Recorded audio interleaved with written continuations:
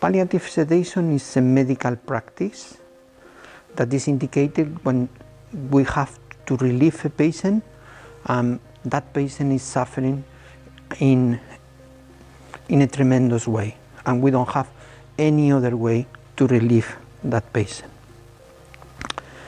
Really, it's a difficult practice because it's a serious decision, the decision to sedate, to decrease the level of consciousness of a patient. We are working with several other partners, researchers and clinicians of all over Europe, trying to understand better how to do well this practice in a proper way and how we can teach others to practice this medical treatment. The first step in this project is trying to understand how this practice is doing in different countries, in different settings. This is because we start to evaluate the number of prospective studies that was already done in different countries. This is the task, the main task that the ATLANTES Research Group, a research group of the University of Navarra, is carrying on inside this project. Palliative sedation is the last option, is the only option possible in that situation. There are several conditions. The first one is that the suffering will be impossible to relieve by other measures in a concrete time.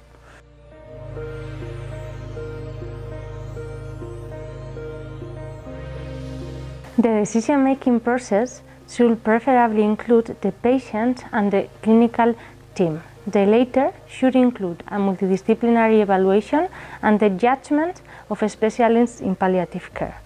Regarding the patient, it is convenient to talk with him about palliative sedation through disease. This would ensure that the patient's preferences are respected in the event that at some point he is not able to decide for himself. As for the family, it may be present in the decision-making process, although the patient preferences will be guiding the decision to administer palliative sedation. Palliative sedation must be proportional to the comfort of the patient.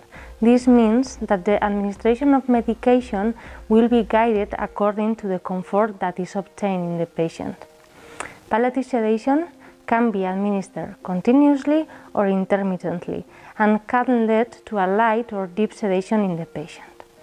The studies describe the use of midazolam as the first-line medication, and it can usually be the only sedative administered. On the other hand, the articles also describe the use of adjuvant medications such as morphine or haloperidol to control symptoms during sedation.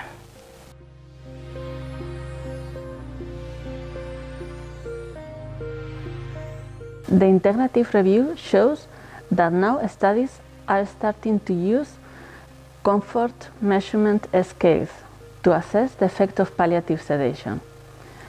These instruments add additional information to the more commonly used assessment based on palliative sedation level and symptom control.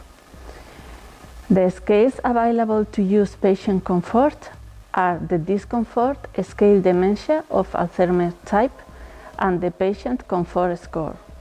And this one is validated for palliative care patients.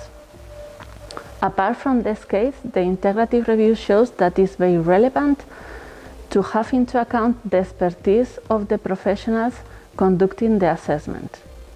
It's essential to have palliative care experts and a multidisciplinary team to assess the effects of palliative sedation. They update the information available about palliative sedation, providing details of which are the main symptoms which are refractory that led to use palliative sedation in these patients. Also provides information about the tools available to conduct a standardized assessment on patients, and provides evidence about which are the more recommended medications to conduct palliative sedation.